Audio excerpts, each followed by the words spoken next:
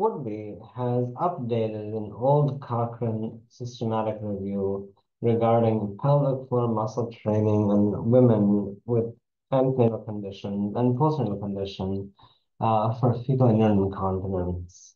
So they did this study years ago. In the intro, there's another 39 studies with almost 1,000 new women who are in those. And what did they find?